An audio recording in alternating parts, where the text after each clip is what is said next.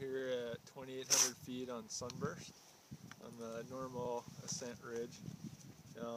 We have a layer of buried surface ore, especially from this elevation up.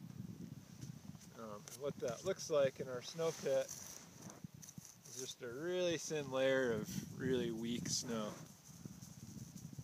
That's sitting on a nice firm crust at this elevation. It's got a nice, almost 2-foot slab sitting on top of it. So it's really easy to go up and be tempted by a really nice looking powder. But it's really also important to know that this buried weak layer is very present at 2,800 feet and up. So in terms of travel, keep your slope angles low and stick to the mellower terrain until this layer has time to adjust.